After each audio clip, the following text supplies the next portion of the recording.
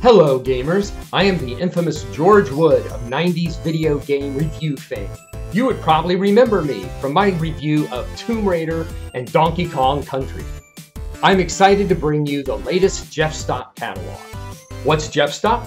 GeoffStop is the revolutionary new way to buy retro and modern video games online. You can get individual titles or a ton of them for a discount with your own personalized Geoff box. You want to know some of the games we have? Here's a lightning-fast shopper's guide for this 2020 holiday season. Persona 5 Royale for PS4. A group of teenagers go out of their way to use cancel culture to ruin normal community members' lives just to be more popular on social media. There's also a talking cat that teaches you how to hang yourself before you're expelled from school. Brain Age 2 for DS. Most of you desperately need this. Pokemon Sapphire for Game Boy Advance.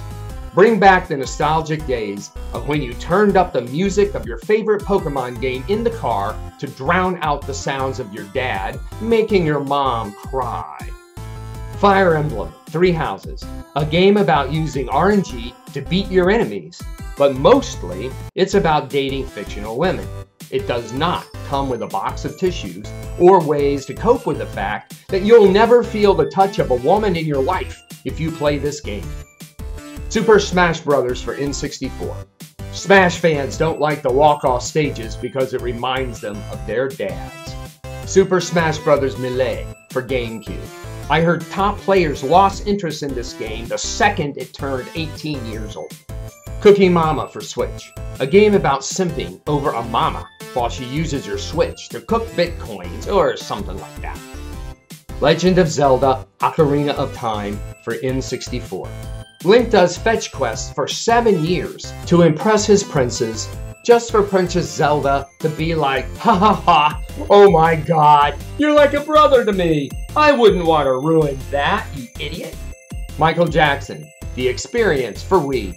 Michael Jackson goes hee hee and is not convicted of a federal crime. Super Mario 3D All-Stars for Switch. I was excited to go to my retailer today because it would finally be the day I had earned enough money to buy my favorite game, Metroid Other M. I went up to the Nerd Squad cashier with a brand new copy and my piggy bank out ready to count the pennies I had earned recycling plastic cups, but the Dork Squad employee looked mad.